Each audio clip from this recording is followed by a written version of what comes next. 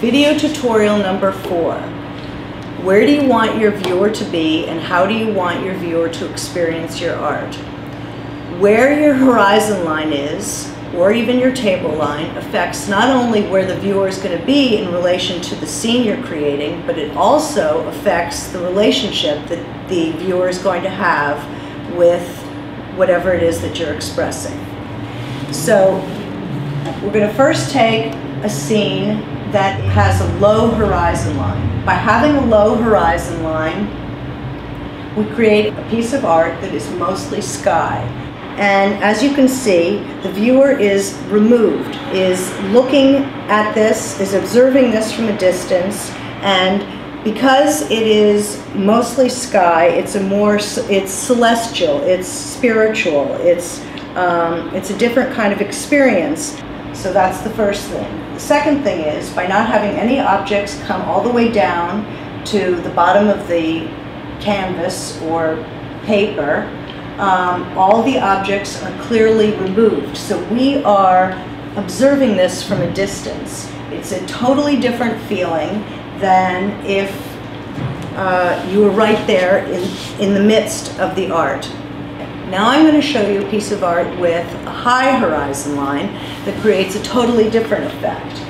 Here we have a high horizon line. The figures are right in the front. It's earthly, it's grounded, and it's intimate.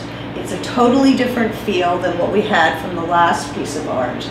We are right there in the middle of this scene, and we can connect with them. We're not removed and observing it in a sort of spiritual sense, but we're connected to it intimately. Now I'm going to show you another example.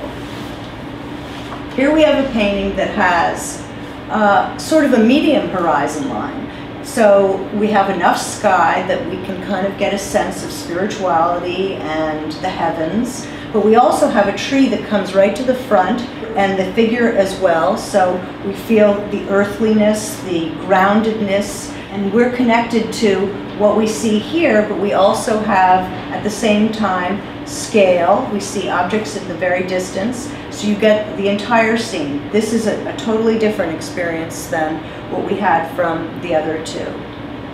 Now I have another example of an interior scene where the viewer's place is affected by how the painting is created.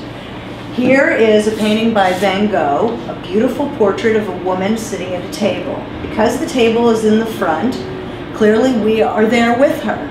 But because the table is at the front, it creates a barrier that separates us from her. So we are clearly observing her and observing this piece of art.